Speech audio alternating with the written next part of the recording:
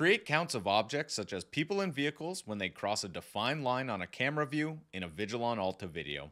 Here's how. Alta video object counting features are not guaranteed to be accurate and are intended to provide an indicative measure only. Do not rely on object counts for safety critical applications.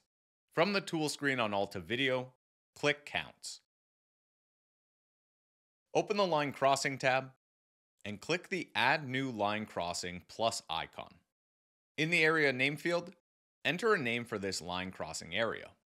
Choose when you would like the count to reset. You can choose to reset weekly, daily, or never.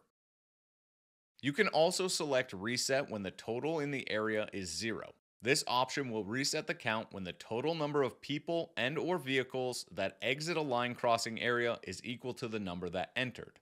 Note that the count can be reset manually at any time. Once selected, click Next. Select the count type. For vehicle or both counts, select the Count All Types of Vehicles. If you only want to count specific vehicle types, click the Type dropdown and select only this type, then select the vehicle type you want to count. Select the cameras to use for the object counting area. Note that setting line crossing on pan tilt zoom cameras produces unexpected results if the view is moved. Double-click the camera view to expand into full screen. Click the desired start position and drag to the desired end position to draw the line crossing count line. Select your preferred counting directions using the in, out, and ignore drop-down options in each direction.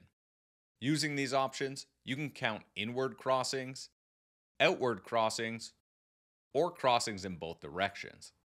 To add additional line crossing counts to the same camera, click the Add Line Cross Count plus icon and repeat the above procedure. To remove a line, select the line you wish to delete and click the Delete Line icon.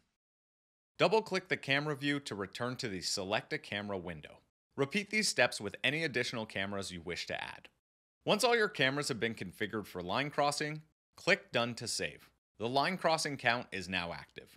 To learn more about creating counts of objects that cross a line, click the link in the description below or visit docs.avigilon.com. And for more Avigilon videos, subscribe to this channel.